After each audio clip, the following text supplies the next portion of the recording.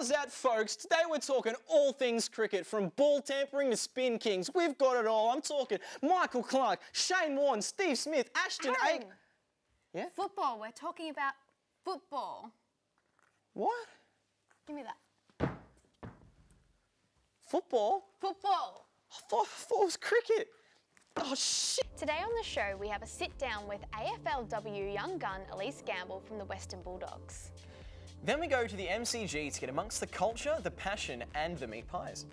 Then, just after our halftime oranges, we come back into the studio for an interview with football mega fan Dom Cugno and play a little bit of a game.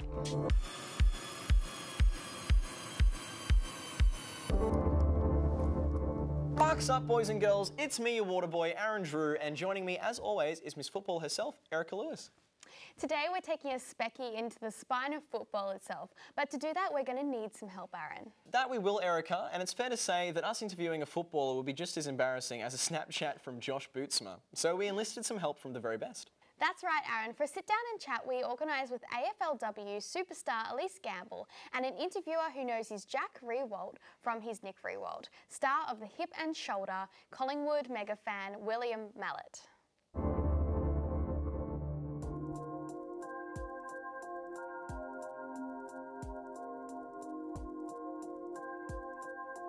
Hi, I'm Will from the Hip and Shoulder, and today we're at the Whitten Oval and we're amazingly lucky to have an interview with up-and-coming Bulldogs player Elise Gamble. So come on, let's head in and let's have a chat to her. Yeah, when I was in grade 10, that's when I first actually started playing football. Female footy just really jumped onto the TV screens and started to become a really big thing, and then it just took my interest straight away, and I was like, oh, this would be really cool to have a go at. If you were to ask any of my friends, I was that little girl that was probably a bit more competitive than anyone else, and I wanted to be the best, and I wanted to make the top level of whatever I did. So to transition into football and actually make the elite level at this sport is something that I'll always be proud of. What's it like coming to a footy club where you've got the likes of Ali Blackburn and Katie Brennan, and they're the absolute, they're the absolute stars of the game, and you get to play, you get to run out onto the field with them. What's that like? Yeah, so I've been a part of the Bulldogs for since day dot now, so for a few years. But I'm not gonna lie, when I first moved over and walked into the club, it was a bit surreal. I'll still look up to those girls so much, and that's probably why they're our co-captains. What do you see for the AFL women's? Do you want to start playing on the MCG? Do you want to get to the biggest stadiums? Where do you see the women's footy in 5-10 years from here? Yeah, right now we have to consider the fact that the competition is still very raw and fresh. We're only coming into our fourth season in 2020, so it's going to take time for the league to grow and develop. We will eventually get to where we're heading. But yeah, to answer your question, I think 18 teams, full-time athletes, not having to work on the side. Whether it just becomes a norm that the females play and then the males. We don't want it to be like we're the curtain raiser towards the male games. Coming into the 2020 season, we're already with 4 more teams are coming into the competition. So. And that's amazing. So there's going to be an extra 120 girls within the next 12 months wearing an AFL Guernsey and living out many childhood dreams. I remember seeing Darcy Guthridge walking along, and she's handing out banners, and just this swarm of little girls, and and they loved her and they were her idol. That must be special to you, sort of being able to be a part of this movement. Yeah. Oh, of course. I think. I think it's just amazing how much support there is for the AFLW competition. A lot of the people that come to watch our games, they may not be football fans or even Western Bulldog supporters or whatever team they back for. They're just here in the support of females doing great things. Well, Elise Gamble, thank you very much. No worries, thanks for having me. For next season and beyond. Thank you very much. What an absolutely amazingly talented woman she is, and we're certainly brand new fans of the base of her career. Make sure you check out the new season of the AFLW starting next February in 2020 to watch them in action. Oh, but Erica, I want to watch football now! Well, Aaron, luckily the men's season is in full swing, and we went down to see the aftermath of a Western Bulldogs versus Collingwood game to check out some of the passion for ourselves.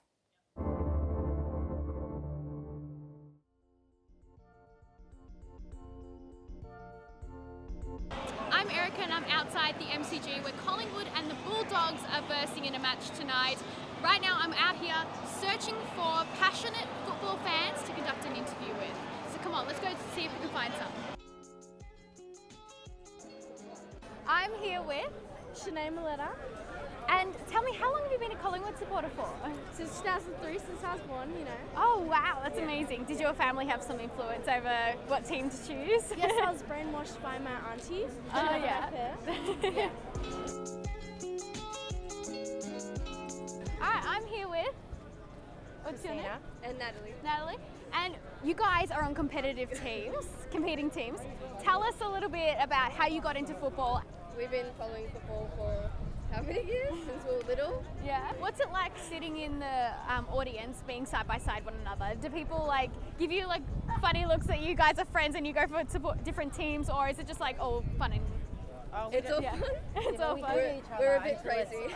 Yeah. Thank you so much for doing the interview with us. Thank you. Good luck for the game. Hope either one of your teams wins. Like, you know, don't know which one to go for just yet, but yeah. Thank you. Thanks. Well, unfortunately, I couldn't get any tickets to get inside this magnificent event of Australian football. However, there's so many passionate fans who are enjoying the game right now. I've had a great time tonight. Back to you in the studio. Today we're lucky to have a very special guest in for an interview. You may have heard him on the Hamish and Andy show. He is possibly the biggest football fan our country has to offer. The one and only Dom Kuno. Thanks, guys. Thanks for having coming me. in. Welcome. So, Dom, what is football? What are your predictions for the top 8 this year? Ooh, okay. Well, I'm going to be a little bit biased, but I do believe that Collingwood will be in the top 4 this year. I think GWS will be around the mark because they've got a very talented team. I think the way Geelong has started this season so far, I believe they'll continue to go that form and they will compete very highly in September. You can never count out West Coast. They won the premiership last year, and Richmond's always a very good team. So I think they're probably in my top 5. I think Essendon can definitely play finals, and you'll be happy with that. Probably a couple more teams. There's about 6 or 7 teams fighting for those other 2 spots, but I definitely feel Hawthorn will be around the mark. I think Port Adelaide, they'll be around the mark as well. So it's a very hard 8 to predict this year because it's wide open. Anyone can fit in. Yeah. Well, who do you think your tip is for a Brownlow? Ooh, I think Patrick Dangerfield could win it again. He did win it in 2016. The way he's playing, he can definitely win it again this year. I think Lachie Neale at Brisbane is a big chance as well this year. He's started the season very well and he can continue his form. I can definitely see that. Maybe Bontempelli from the Bulldogs. He's a very good player. And the other smoky I can think of is Patrick Cripps from Carlton. His team may not win as much games this season, but he will get every vote. Most votes that his team will get this season, so he's a smoky. I also wanted to ask, at what age did you realise that you were like a walking, talking encyclopedia? Ooh, okay. So did it come naturally, or did you apply yourself to the? Probably a bit of both, actually. So when I was 7, that's when I started to religiously follow AFL football. Did you collect the cards and stuff? Yeah, that's right. Yeah. So I collected the footy cards. I bought all the encyclopedia books. I read them a lot.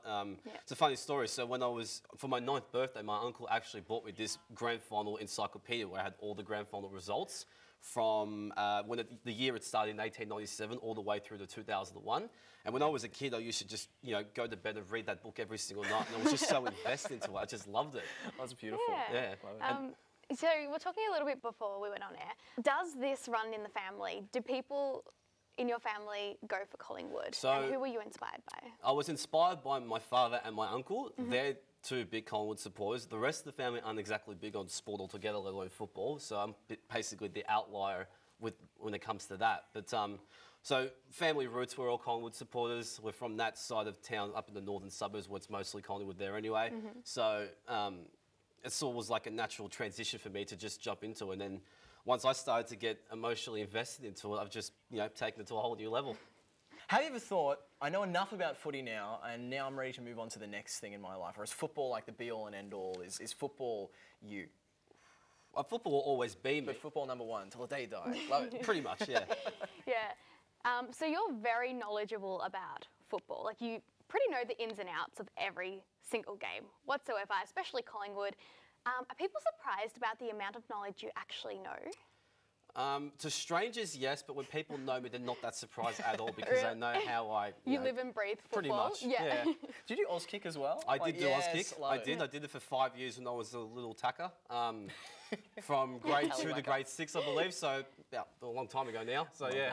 Best part of Aussie culture. Now, you were recently on the Hamish and Andy podcast. Yes, Now, that went viral, and did. I was wondering if I could ask how that came about. So, one of my old friends from school, he messaged me on Facebook quite a few months ago, and he saw that Hamish and Andy were looking for people with extraordinary talents to go on a new podcast show. Beautiful. And he said to me, look, I think you should apply, you should tell them about your grand final knowledge, your ability, and you should, just put yourself out there and just see what happens. So I didn't really think much of it. I thought, okay, I'll apply, I'll see what happens. I just wrote down, what my abilities are, who I am as a person, and then, within nearly a month later, their producer called me and said, look, we've come across your file on our desk and it sounds amazing. We would love to get you on the show. Fantastic. And I said, absolutely, I can't wait to, I'd love to go on. We'll be mingling with all the math stars in no time. Yeah, definitely. Beautiful. Now, we have devised a little bit of a game show here on Fanbase. It's a little quiz show we like to call What Does He Know with Dom Cunyo? Hello everybody and welcome back to our mini show, Insider Show, What's to Know with Dom Cunyo. As always, I'm your host with the most, Aaron Drew. And I'm your host to both, Erica Lewis. This is of course the show where we ask Dom Cunyo, a footy mega fan, what Q knows. Dom, are you ready? I was born ready. Question number 1, Dom. Which 1990s icon sang As I Lay Me Down? Go. That's not a footy question. Yeah, I just want to see what he knows. Okay, I wasn't ready for that one. All right, I'll ask you a proper one then. Which team was the first non-Victorian team to win a premiership? That would be West Coast in 1992. Oh, good on ya. That's exactly correct. Good on ya. Good on ya. Don, who won the Norm Smith Medal in 1986? That would be Gary Ayres from Hawthorn. Oh, correct!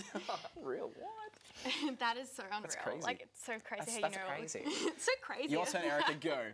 Okay, so who is the longest running coach in the league? Currently, it would be Alistair Clarkson at Hawthorn. Oh my How God. does he know this? And again, it's almost like he spent his whole life rehearsing Yeah, for this I know. moment. My turn. Exactly. On Saturday the 1st, 1978, Richmond versus Carlton, who won? Richmond would have won that game. By? They would have won by 77 points. I'm actually That's genuinely unreal. surprised. What? All right, go. Well, who was the lead scorer in 1912? That's going a bit back. Going back a bit, back far, a bit. back This far. was before the Coleman Medal actually came out. 1912. Yes. Was football even invented in 1912? Yeah. So When 1897 did was the first year when they started the VFL. Oh, crazy. Yeah. Learning stuff here on Fanbase. Yes, we are. Go. All right, 1912. I believe that was a Melbourne player. I think his name was Harry Brereton. Whoa, yep, What correct. if I told you you were wrong?